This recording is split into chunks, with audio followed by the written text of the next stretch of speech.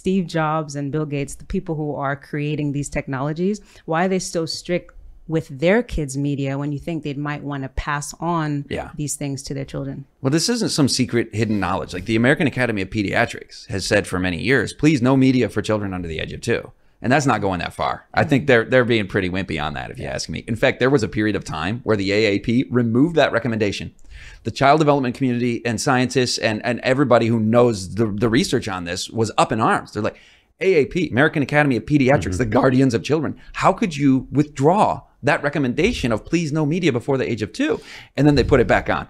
So they responded to pressure, not science. That's unfortunate. World Health Organization, some problems there for sure. But one thing they got right is please no screen time for children before the age of 5.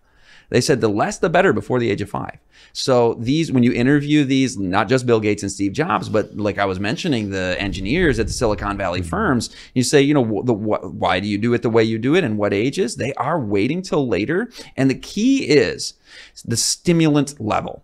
If you've got a nature-paced video, research on that does not show harm. Like Mr. Rogers' pace, screen time, and Mr. Rogers is even slower than nature, right? Yeah. So Dr. Dimitri Christakis at Seattle Children's Hospital many years ago has shown when children are watching cartoons, when children are watching regular entertainment videos, not to mention interactive screen time, which is an even higher stimulant level, it is harmful to their attention span, which is a proxy for saying hurting their frontal lobe development. So they will have more tantrums, they will have less emotional self-regulation, more disruptive moods, and all the problems that go with inhibited frontal lobe.